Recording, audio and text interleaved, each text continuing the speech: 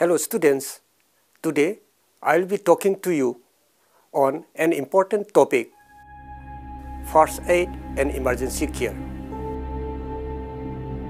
Introduction. In India, several national health programs have been directed at promoting healthy lifestyles of the general people to prevent illness and disease. First aid education should be a central part of these health programs, teaching skills that can prevent an illness or accident inflicting serious injury or resulting in a fatality.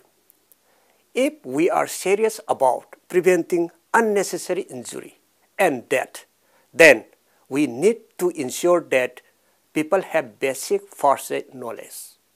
By starting to teach first aid in all sectors, we can help people prevent serious injury and death in their communities today. First aid to the wounded and the sick is what light is to the one confronted with darkness. Mahatma Gandhi, whom we all fondly refer to as Father of the Nation, led a dedicated band of ambulance corps volunteers in 1906 at the time of Zulu rebellion and earlier in 1899 at the time of Boer War in South Africa. It will be worth mentioning that Gandhiji himself carried the wounded General Buller to the base hospital. Definition of first aid. First aid is the first assistance or treatment given to a casualty for an injury or a sudden illness before the arrival of an ambulance or qualified medical expert. It is the assistance provided by a first aider for preserving life and health, alleviating suffering, providing psychological support, and preventing long-term disability before the arrival of or handover to the emergency care or health services. The scopes of first aid. There are three scopes of first aid, which are: number one, to preserve life. A first aider can preserve the life of a casualty by way of taking up the following three vital actions. Number one, maintain an open airway by positioning the casualty correctly. Number two, begin resuscitation if the casualty is not breathing and heart is not beating, and continue treatment until skilled medical aid is available. Number three, control bleeding. The second scope of first aid is to prevent the condition worsening. Number one, dress the wounds, provide comfortable support for any large wounds and fractures. Number two, place the casualty in a comfortable position consistent with the requirements or treatment. The third scope of first aid is to promote recovery. This can be achieved by relieving the casualty of anxiety and encourage confidence. And secondly, relieve the casualty of pain and discomfort. Thirdly, handle the casualty gently. And fourth, protect the casualty from cold, heat, etc. Now, calling for help. According to the severity of the casualty, first aider may have to seek emergency help. While making the call, state clearly your name and provide the following details. First, your telephone number. Next, the exact location of the incident, the road or the street sign, landmarks in the area, and also the type and the gravity of the incident. The number, gender, age of the different casualties, and details of any hazards such as gas, toxic substances, power line damage, or adverse weather conditions like rain, fog, wind, etc. When the emergency services arrive, first aider must share the details of the casualty and incident or the illness with the emergency care providers and follow their proposals or instructions made by them. Life-threatening priorities. The important organ of the human body, the brain, coordinates the different activities of the different parts of the body. For this, the brain needs oxygen, and which is supplied through the process of respiration or breathing. The brain cannot function without oxygen for more than 3 minutes. Hence, the priority is to maintain an open airway in any casualty, followed by breathing and circulation or control of severe bleeding so that oxygen is supplied to the brain and other vital organs all the time. Now, it is easier to remember these priorities as A, B, C. So, when dealing with an unconscious casualty, you should open and maintain their airway as your first priority. If the casualty is breathing, the simple procedure of placing the casualty into the recovery position should ensure that airway would remain clear of obstructions. If the casualty has stopped breathing, then you can assist them by performing CPR, that is cardiopulmonary resuscitation, which is a combination of chest compression and the rescue breaths. You breathe out enough oxygen to potentially keep the casualty alive until the emergency services arrive. The oxygen you breathe into the casualty will need then to be pumped around the body using chest compressions.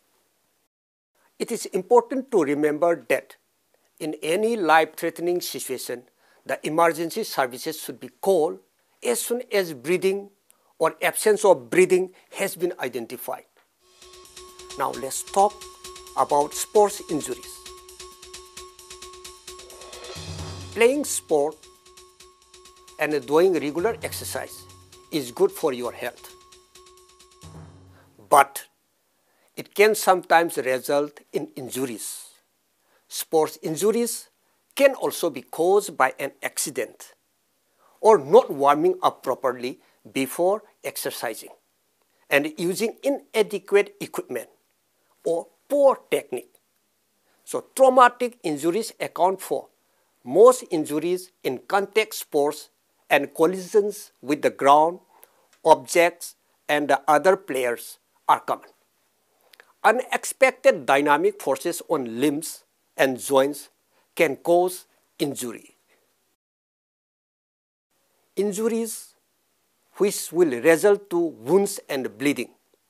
If the wound is minor, the aim of first aider is to prevent infection.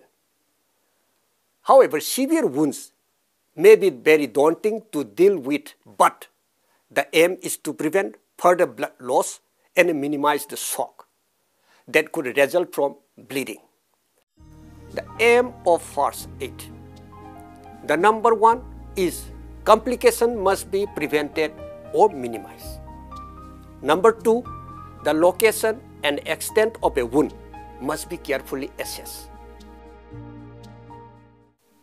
The treatment of minor external wounds consists of: number one, wash your hands and dry your own hands.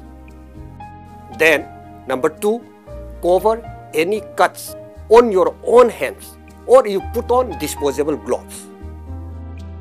Then number three, clean the cut if dirty under running water of the casualty.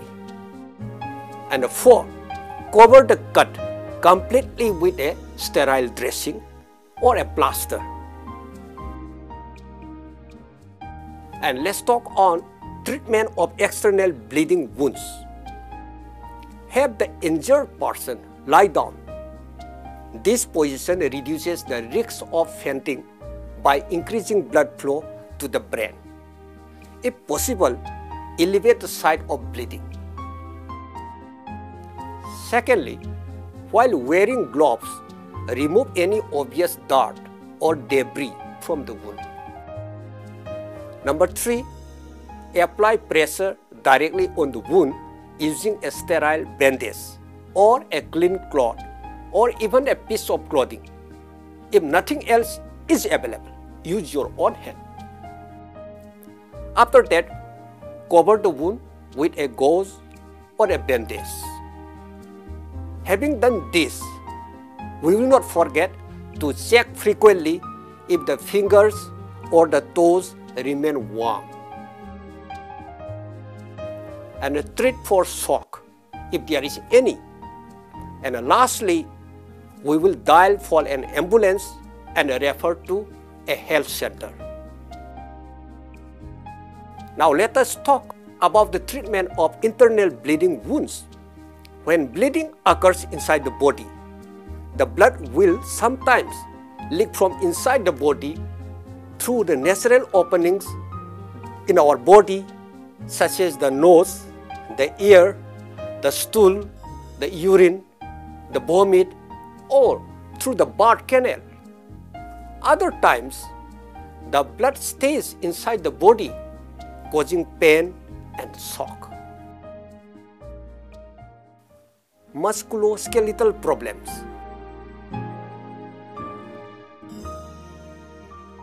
The skeleton is hard framework around which the body is constructed and supports the muscles, the blood vessels, and nerves, and protects organs such as the brain, the heart, and it is also joined in many places, and the muscles attached to the bones enable them to move. Most of these movements are controlled at will and coordinated by impulses sent from the brain via the nerves to every muscle and the joint in the body. Number A, the fractures. A fracture is a partial or complete bend or a crack or a breakage of a bone caused by a direct or indirect force to the bone. When a direct force is applied, the bone breaks at the point of application of the force. Recognition features. Feels pain when try to move the injured part. Feel pain when we gently press the injured part. He will not be able to move the injured part at all.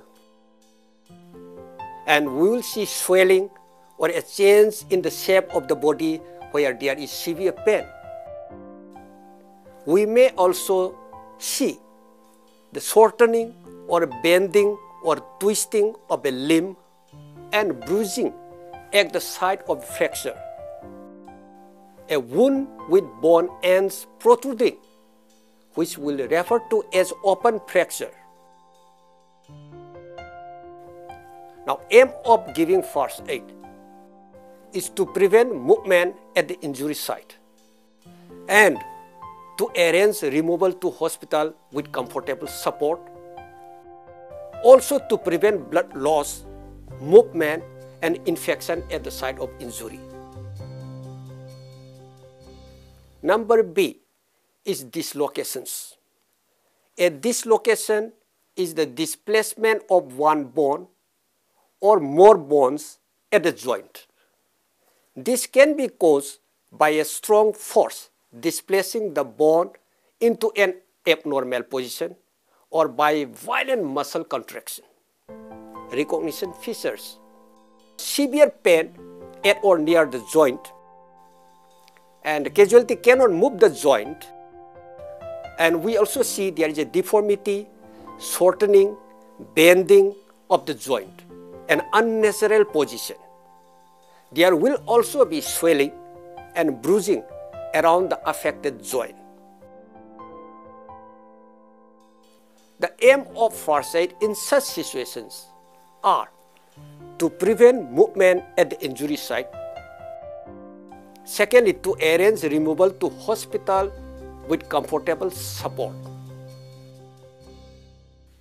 Now, the third musculoskeletal problem that we will discuss is sprains and strains.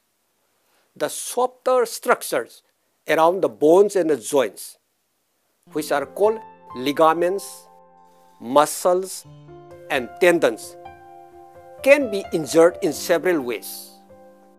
When the muscles and the tendons are torn or ruptured, it is a strain and is invariably accompanied by bleeding into the surrounding tissues, leading to pain, swelling, and bruising.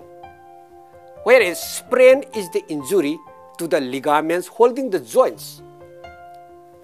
Whether it is strain or sprain, recognition features are almost the same. They are pain and tenderness, difficulty in moving the injured part, swelling and bruising, deformity at the site of the injury. In such situation, the aim of first aid is to reduce the pain and to obtain medical help if necessary. So the first aid for sprains and strains. The sprains and strains could be treated initially by the RICE procedure. That is RICE procedure, where R stands for resting the injured part. Now I is the ice pack or cold padding of the injured part. And C is a comfortable support to be provided, while E is to alleviate the injured part. Now, let me talk to you about emergency care service. It is an organization and groups with a system of or a network of resources and personnel having a specific responsibility to prepare for and respond to emergency situations. Its members are qualified to intervene directly at an incident or to take over the management of a casualty who has been initially assisted by a bystander and or a first aider on the scene. This responsibility is legally established by the local authorities and accepted as well as recognized by the community and casualties. Assistance provided by an emergency care service may be in the form of, number 1, training or education service in the prevention of, preparation for, response to emergency situations. Number 2, direct attendance at all scenes of emergency situations for risk control, rescue, and or emergency care provision. Number 3, verbal or written advice and the guidance to a casualty, a bystander, or a first aider at the scene. Number 4, provision of transport for the casualty. Lastly, number 5 is care in a healthcare center able to receive a casualty. Now the next topic that I will discuss with you is about incident management. Incidents, accidents, or emergencies may happen anywhere and anytime, be it at home or the road, community, educational areas, sports arena, religious or workplaces. The site of any such situation may be with many potential dangers or risks for the first aiders, for the casualties, as well as for the bystanders. Hence, before commencing any first aid intervention, it is imperative to protect yourself from possible dangers, make the area safe, and have a primary assessment of the situation. According to the situation, call for help, provide suitable treatment, and if necessary, arrange for early removal of the casualty to the appropriate health facility. Recognition of the existence of an emergency. One will realize that an emergency has occurred only if they are aware of unusual sounds, noises, sights, smells, and behaviors. Now, conclusion. In many health emergencies, interventions in the first few minutes before the emergency services arrive can make a crucial difference to the outcome for the casualty. Teaching people first aid skills is core to addressing the unacceptable situation where many people die each year when immediate first aid could have given them a chance to live. The ready availability of trained first aiders can be the difference between a life lost and a life saved. Thank you.